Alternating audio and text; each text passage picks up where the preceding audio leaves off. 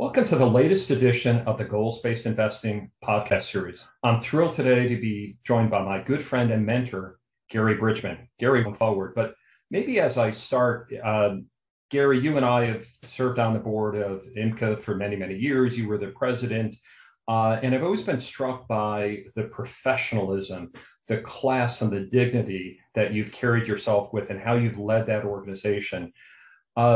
But I'm also very much aware that your journey was not a typical sort of journey. And I think it might help some of the folks who are listening to the podcast to just hear what your journey was like, in particular, kind of the early days starting out in the industry and some of the challenges and the things that you face that many of us really haven't been exposed to. Would you mind sharing that with us? Tony, I guess you're right. It was somewhat of a fortuitous journey that I had. I actually started my career in Jackson, Mississippi, of all places, after having grown up in Indiana and gone to Indiana University. After graduating, I ended up in Jackson, and Merrill Lynch made an offer to me at 23 years of age. But they wanted me to work for a few years at some corporation and then come back. So after 2 years, went to work for Merrill Lynch, and I became the state's first African-American registered representative. As I was training in New York, we had a 6-week training program back in those days. They didn't really want me to go back to Mississippi. They thought it was absolutely the worst place in the world for me. And then to find out that I went back to Mississippi and became one of their top producers, certainly the top producer African-American in the country, brought a lot of attention to me as to people trying to figure out well, how could something like that happen? As you know, Mississippi is the poorest state in the United States, and socially, going back to the late 70s, early 80s, it wasn't perhaps the best social climate for an African American. Nevertheless, I saw a community there that was trying to shed its past and was looking forward to its future. And I used that as an opportunity for me to kind of build a business. I kind of knew then it didn't take the whole state to have some success. It only took a certain number of enlightened people who wanted someone who could really work hard for them. And I was able to carve out a really successful career for myself there. Were there any unique challenges of being a young African-American in Mississippi? And we think of the rural South as being particularly challenging in the 70s and 80s. I would say yes to that question. Certainly, yes. There were persons who didn't know I was an African-American. Much of the business was done back in those days over the telephone. You weren't meeting necessarily with people face to face. And when someone actually did come into the office and realize who I was, I did lose some clients. And that was a little bit heartbreaking at the time because you're still trying to build a business. But at the same time, I found people that were open-minded, enlightened, and they wanted to do business with me. I always knew the external part, meaning having to find clients, was going to be challenging, but it was also kind of challenging working inside the organization. You find a lot of little stumbling blocks for you inside these major organizations that makes it and sometimes even more difficult than the external issues that you would be confronted with. Wow.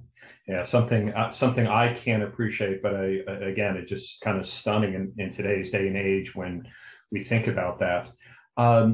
You obviously became very successful, and you went on and you provided a lot of great leadership to Merrill Lynch, where I think you were involved in chairing their diversity and leadership efforts, and also the great work that you did with the Investment and Wealth Institute, the former IMCA organization. You and I probably fall back and use IMCA because we're more comfortable with it. But talk a little bit about leadership and talk about maybe why you thought it was important to share your story and try to elevate the profession more broadly.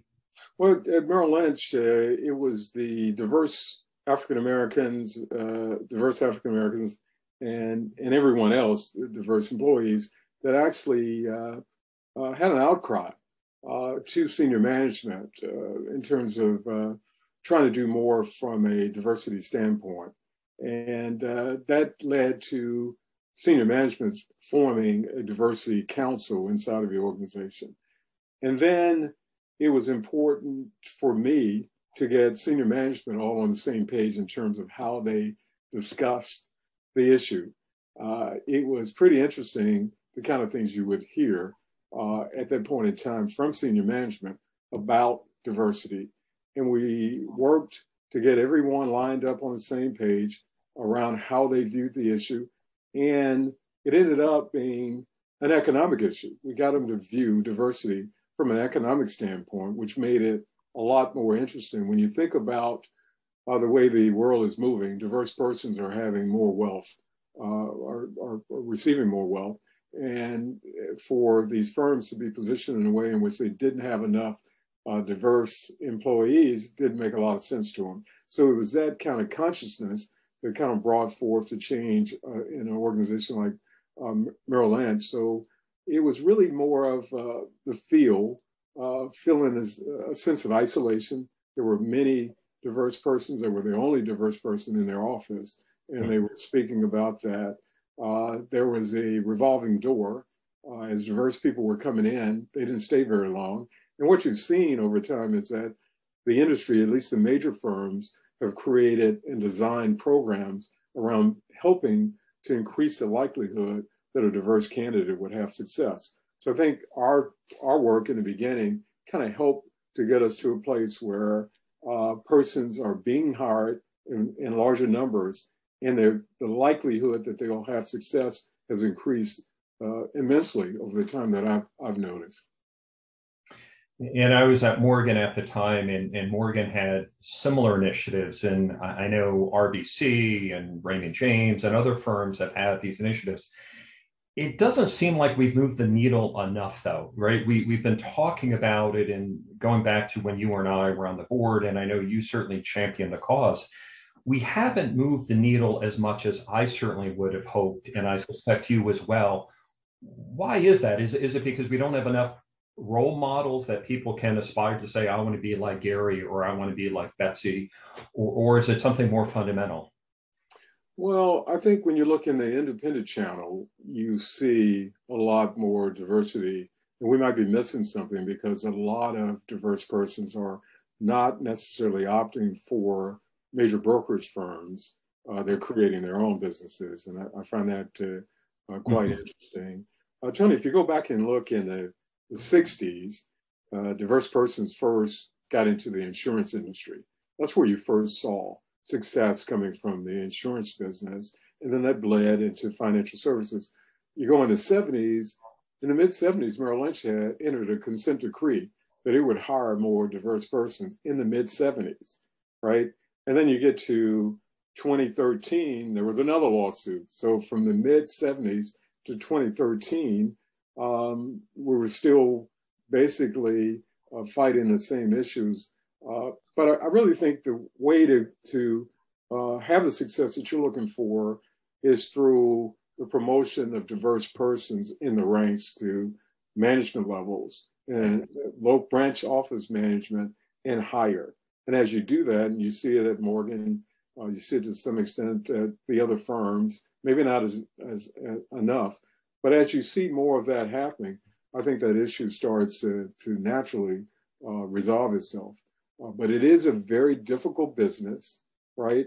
And firms have to be willing to do things to make sure that they, again, as I mentioned earlier, that they increase the likelihood that these candidates are going to have success and not just ruin their life by coming into that industry and spending years and not really having a successful outcome. Yeah, and I think one of the things that you mentioned there is so critical is we want them to be successful. So rather than just focus on a quota of we're going to hire X amount of people, how do we ensure their success? Well, it used to be that in December of every year, managers hired diverse candidates. It was because they had a goal for the year that they needed to have so many. And that was part of the failure. In December, you're hiring basically whoever knocked on the door. You're not doing too much work in terms of selecting these candidates. So that was a problem that I think the firms started recognizing, and they did more to make sure that those programs around these people, diverse people, are stronger to help them with their success. So how do we help get more diverse candidates, African Americans, women's, Latinos, Asians? How do we help get more diverse candidates into leadership roles? Is it something as simple as having more mentors or having somebody who looks like you or traveled a similar journey? I'm sure there's no silver bullet on it, but again, I think what are the baby steps that we can take to kind of change the demographics over time? Well, good managers don't necessarily have to be good producers, right? So there's, I think it may be in certain ways easier to find management candidates than it is to find those persons that are going to be successful producers. But I think they just have to send out a call and make sure everyone knows that the doors are open for that to occur. Because most people are thinking about, being a successful financial advisor. They're really not thinking about necessarily management as much. But I think managers, and I in earnest believe at the top of these organizations, Tony, and for purpose of this conversation, you and I are focusing on, I guess, the top four or so of the brokerage firms, the Merrill, the Morgans, the UBS, and Wells.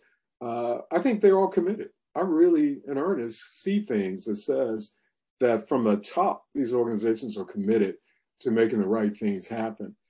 So it's a matter of just allowing it to kind of work its way through the system. And but I think I'm seeing positive signs that they're committed, and things will perhaps increase each year as we go forward. That's my hope.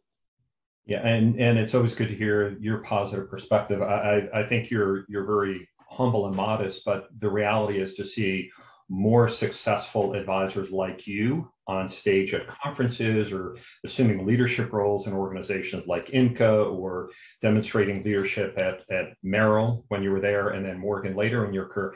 I think that has to be a really big impetus for advisors who say, I see somebody like me. I see somebody who's traveled a similar sort of journey.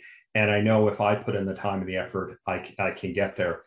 Tony, excuse me, there's two things. One is external, finding new clients. The other is internal. And you heard me say earlier, there's a struggle in both instances. And I think what the firms have to do is be very concerned about the issues that are internal, right? And making sure that they're doing blocking and tackling to make sure those issues go away. And they've got to design programs that help people to attract more clients. And I hate to make it overly simplistic, but to me, that's what needs to occur in order to reach the goal that you have in mind of seeing more successful persons. Yeah. Well, Garry, you have certainly been an inspiration to me and to so many in the industry. And I think you've had a much broader impact than probably you even realize, just the way that you have carried yourself, the way you've conducted yourself, the leadership that you've demonstrated. I've certainly been privy to it. You have retired, and you and I have kind of joked about what does retirement really mean. You're not fully retired, you're still engaged, but what are the things that you're doing now that get you excited? How are you engaged in your retirement years? And you shared a little bit about your philosophy about where and how you spend time if you think you can really make a difference. What don't you share with the group here? Yeah, right now my thinking or philosophy about getting involved is if I think someone else can do it, then I'll let them do it. And if I think it's kind of somewhat unique to me and my skill set and my background, then I'm happy to add my shoulder to the effort. And that has meant that there's fewer things that I'm doing these days. I am on an advisory board to Columbia. Columbia University has a wealth management program, a master's level wealth management program. I'm happy to kind of watch those students. It's kind of really exciting to watch those persons come into this industry. I'm helping some Catholic nuns that I'm really excited about. They're activist investors that kind of go back to the days when they were demonstrating against investments in South Africa. And they've taken that ESG concept that we refer to today. They were involved in what would have been ESG years and years ago. And they actually are are very, very much involved in shareholder resolutions and forcing corporations to do the right thing. So it's been really, really fun watching this group of highly professional, very serious-minded ladies kind of make the world better.